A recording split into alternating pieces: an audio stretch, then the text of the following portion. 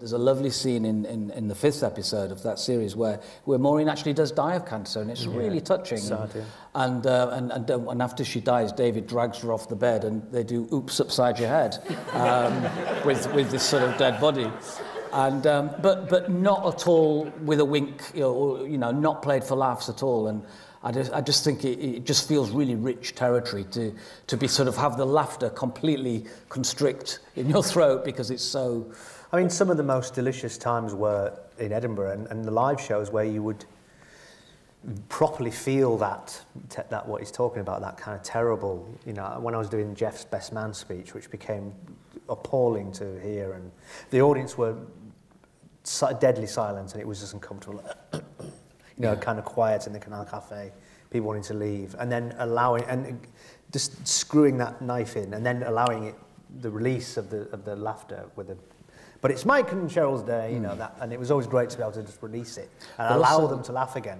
The hair lip sketch where I was playing hair lip and Reece was the schoolboy, and we had a real pot of coffee which we made every day, and when I unscrewed the thing, you could see the steam. I mean, it was a tiny theatre in the boiling presence. Hot coffee. Boiling hot coffee, and I did a switch, so there was one cold one and one hot one. I used to be terrified every night, now, please. And the audience could smell the coffee and see the steam, and then I threw it in his face like this, and the shock in that moment from the audience is... What we're talking about here is drama and theatre. Yes, totally. And these were little moments of coup de théâtre that were built into the original League stage shows and then have been expanded upon.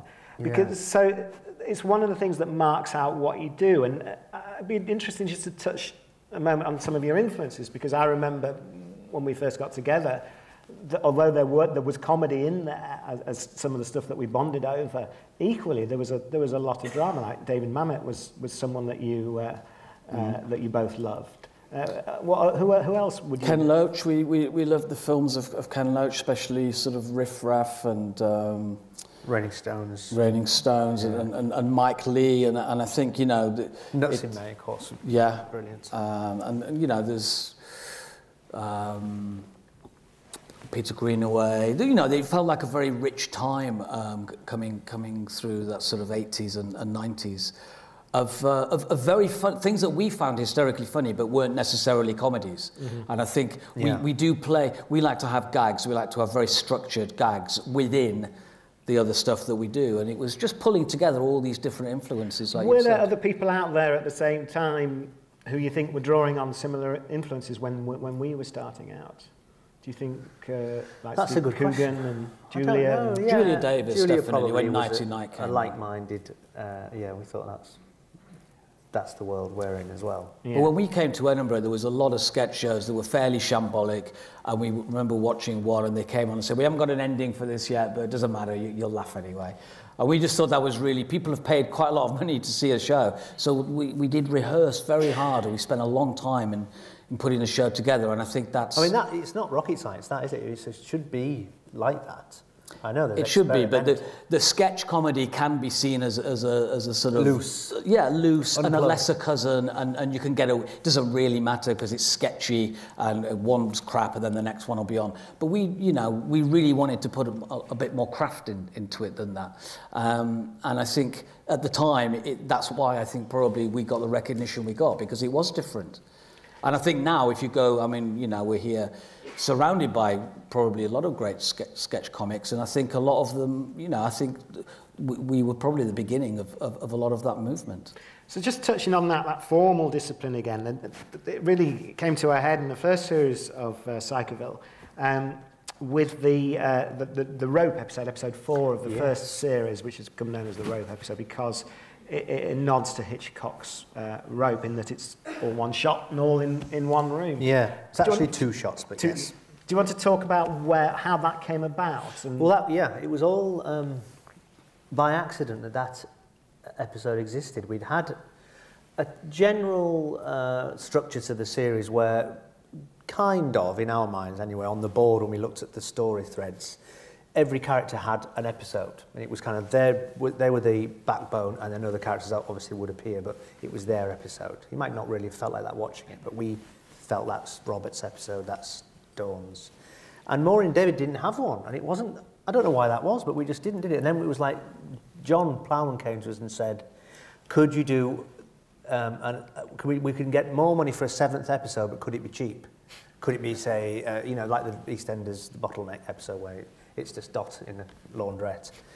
And could it just be you and Steve in a room? And I think that's what happened. And then we got to thinking about Maureen and David. In fact, we didn't have a story for them, and we thought, could we do a rope? And we thought of rope because of Hitchcock doing these 15-minute takes or 10-minute takes, and then moving into someone's back and pulling out again. That would be the cut point. And we thought, could we do a half hour of telly? At one point, it was going to be live. Remember that? It was going to be a live episode. And we wanted to do the whole thing in one take. And we were thwarted by technology because the arm of the dolly had to be powered up again after 20 minutes. So 22 minutes in, we had to do a cut, which happened on the back of the trunk, just like in Rope, where the body is hidden. And then the last 11 minutes was to the end.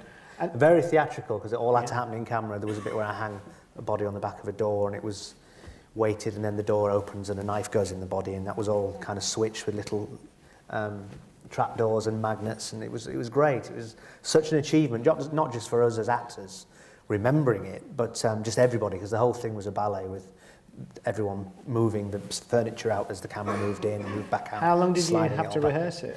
And we had 2 days, did we? Day and a half. A day and a half, because we only had Mark for half a day. And we thought it'd be great if Mark Gatiss would be the third character in the story. We thought it'd be great.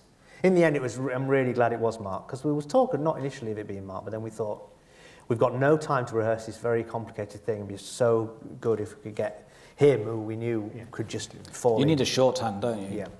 I think when John first suggested it, our first reaction was, no, why would you want to do, you've got this multi-stranded thing. Yeah. Why would you want to... But then if you make those restrictions work for you and see them as a positive, we thought it could be really something special. Yeah, it wasn't like what can ultimately be perceived as being a trick or a gimmick. It was born out of those two characters, which actually felt quite good. And full of really hysterically funny lines as well. You didn't sacrifice the comedy to... Yeah, hopefully not. I mean, it is very self-contained. It's like a little play, that episode, yeah.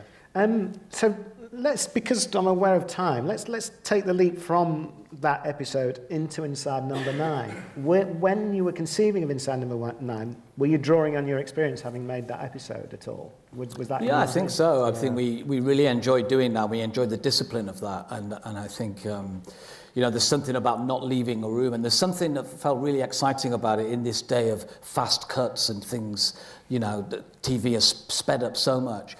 About going back to those play for todays and those thing of one room or one set. And again, coming back to the theatricality, that was a big thing. We'd both just come off the back of, I was at the National and you were in the West End. And we thought it'd be great to do something like those filmed plays, which we don't seem to get anymore. No, then we drew on the sort of Tales of the Unexpected element as well, where each one had a little bit of a twist to the tale, or it doesn't have to be as prescriptive as that.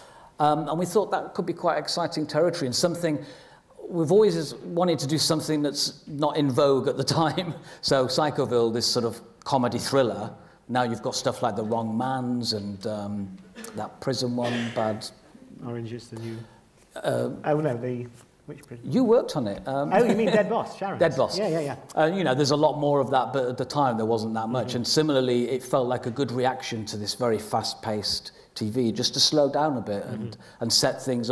So that was the thing. Each one's going to be its own story, and we're going to limit the action to one set or one place. I mean, it's a hard sell. It wasn't instantly, oh, that's great, let's do that. It was, there were BBC a while thinking. How many scripts did you have to write for them? We did 3. You did 3 before the script was greenlit? We did 2 and then another one, and then finally they said, oh, go on then. But it was, I think the thought was you're not gaining an audience. Each week you're starting again, and that's very unappealing. But the counter-argument when we did Psychoville was that, well, what if you want to join it in episode 4? You won't be able to follow it. So it was like that was the absolute opposite of what you're telling us now, which was we can join it in episode 4 because it's standalone.